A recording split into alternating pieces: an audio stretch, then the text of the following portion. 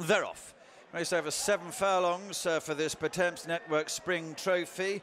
And as they get going, Ross Curlin in the orange sleeves won the best turned out award and gets through to lead him early on. Previous winner Safe Voyage on the left in the maroon colours is in close attendance. Misty Grey behind these runs in 3rd place. He's around the outside, a fellow outsider Royal Commando, a neck behind in 4th.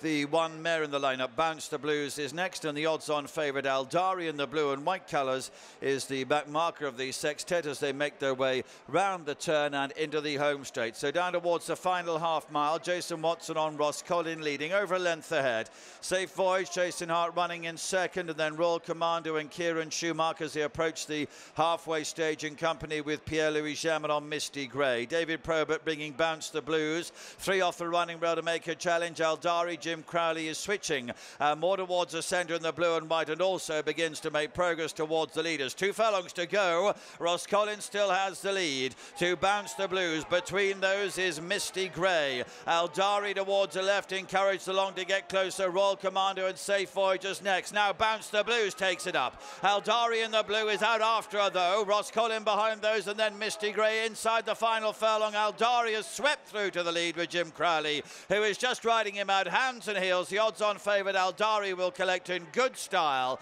Comes clear to win. Bounce the Blues in second. Maybe just Misty Grey over Royal Commando in 3rd and 4th.